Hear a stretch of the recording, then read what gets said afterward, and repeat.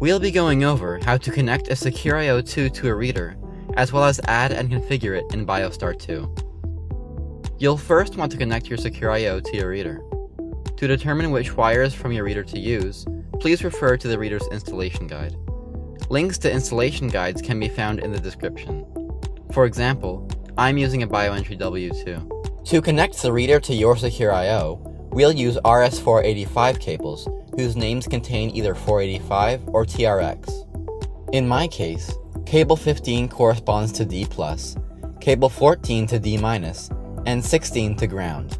So, I'll connect the corresponding cables from my reader to the Secure IO. Next, I'll want to give my Secure IO power. Be sure to use a 12-volt power source. Connect the red wire to power plus, and the black wire to power minus. On the Secure IO, you should see power light up red. As well, you should see the RS485 lights light yellow. This means that the Secure IO is receiving from and transmitting to the reader. You now have the option to attach an additional relay and 2 inputs that you can configure in BioStar. To add your Secure IO in BioStar, first click on the Device tab.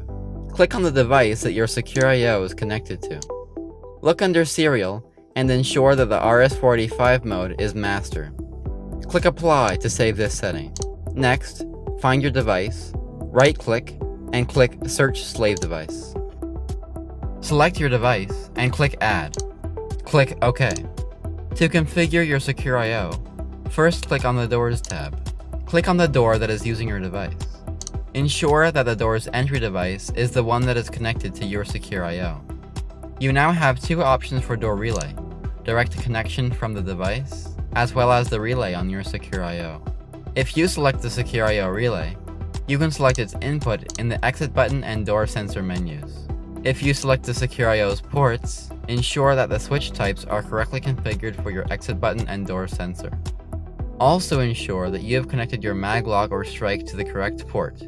Only either normally closed or normally open should be connected, based on the type of lock or strike you have. Click Apply to save your settings. If this configuration is correct, and you have a maglock or door strike connected, you can view the status of the door from the Monitoring tab. Click on the door status page, and select your door. If your lock is normally open, when the door relay is on, the door will be locked. If it is normally closed and the door relay is on, it will be unlocked. When the relay is on, the relay light should light red on your Secure IO. To unlock or lock your door, use the buttons at the top of the tab. When you unlock or lock your door, the status of the relay should change, and you should hear a click from your Secure IO.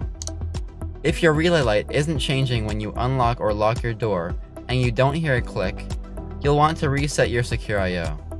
To do this, hold down the reset button for 3 seconds, and then hold down the initialize button for 3 seconds. Once you do this, your device will be in sync with your Secure IO. The unlocking and locking abilities should be restored.